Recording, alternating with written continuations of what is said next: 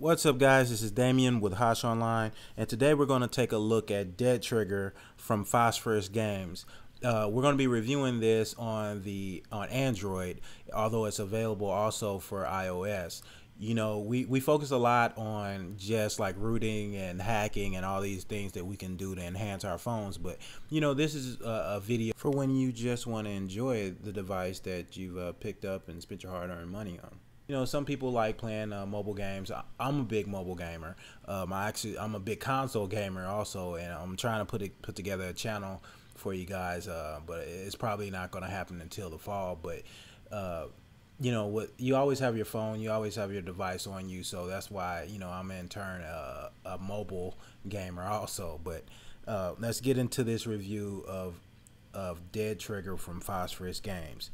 Now, Dead Trigger brings together a console quality shooter, but you know, for mobile, and it both works on phones and tablet, and like I said, for iOS and Android. And the game has awesome graphics, and the gameplay is great. It definitely leans more towards hardcore gaming than casual gaming. The objective of the game is to destroy zombies while completing various tasks, such as protecting your friends or securing zones or gathering supplies for different groups that you meet throughout the game. By destroying zombies, you're awarded money and gold, and that money and gold you can use to level up.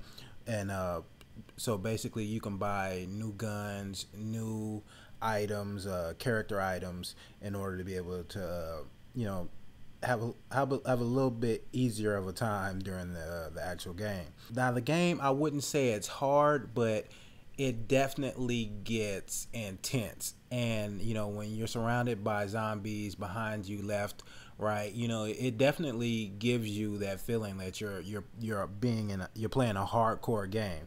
And not like, you know, a mobile game, like, you know, I want to throw a game out there like Angry Birds or something, you know. Although Angry Birds and games like that are fun, but it definitely is not the same like experience you would get with a console quality game.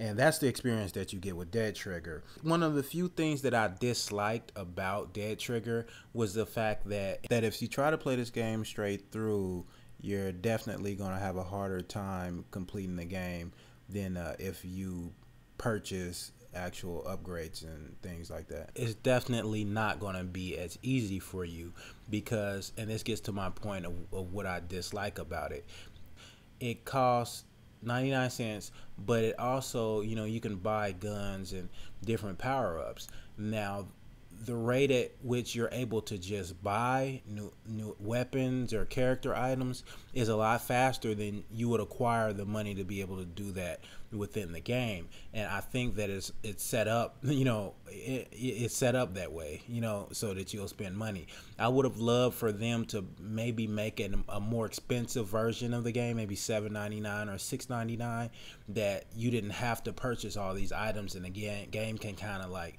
stand on its own. But you know, it's a little bit annoying, but it definitely doesn't take away from the fun factor of the game, because this game is definitely very fun.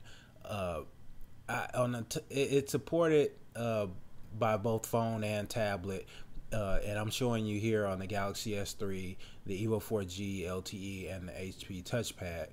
And I did notice a little bit of stuttering on the touchpad, so I'm not sure, you know, if that's just because you know that the touchpad is a hacked together Android machine. So I'm not sure if that's, you know, if you have an older tablet, maybe you'll run into some of those same problems.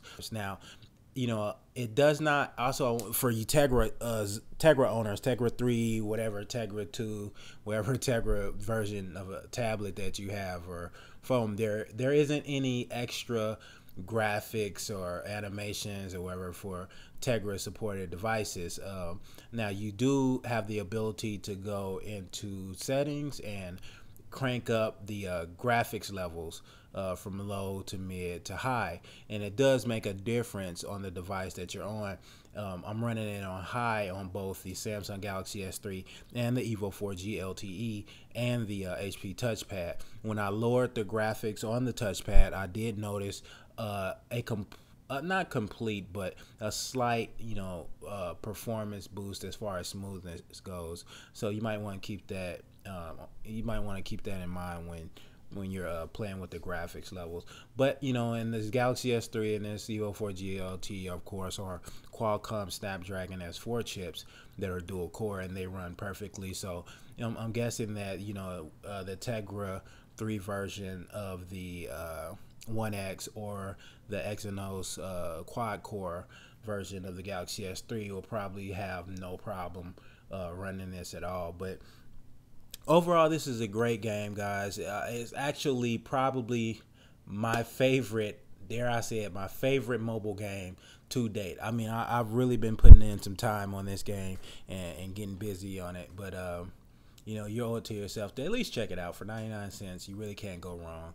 You won't be disappointed. Like I said, for 99 cents, even if it didn't give you everything that you wanted out of a mobile game, I mean, it's a buck. You spend that on coffee every day. So go ahead and check it out.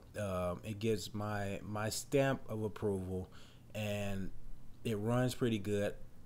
Didn't really have any problems running it on any device, just other than the hiccups I said that rarely took place on the HP touchpad. So you guys, this has been my overview of Dead Trigger for the, I won't say, because it should run the same on every Android device, but my overview of Dead Trigger for Android, although it's available for iOS. But I don't have an iOS device, and it's pretty safe to say that I probably won't be having an iOS device. I'm not biased.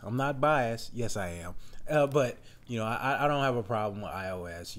I'm not an Android fanboy who's just gonna kill iOS. But you won't see me with an iOS device anytime soon. So if you want to check it out on iOS, I'm sure it runs just as great, and the graphics probably look even better on that Retina display. But check it out. And this has been Damien with Hosh Online, guys. See you next vid. Peace.